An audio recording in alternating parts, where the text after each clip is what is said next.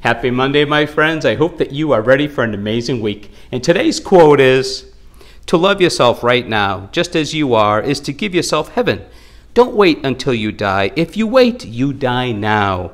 If you love, you live now." That was by the author of 27 inspirational books, Alan Cohen. We've all made mistakes throughout our lives that haven't exactly put us in the best light, or at home, or in our businesses, or at school. But chances are, however, you probably felt a little guilty and grew because of those situations. We are all trying to become better in both our home and our business lives. I know that I will never be perfect, but it doesn't mean that I won't keep trying. If you want to continue to grow as a person, you need to make the most of yourself. So for today's act of kindness, compliment yourself. It helps you see the positives, not just in yourself, but in your surroundings. Today's positive affirmation is, today I inhale confidence and exhale timidity. I thank you for watching, and have an amazing rest of your Monday.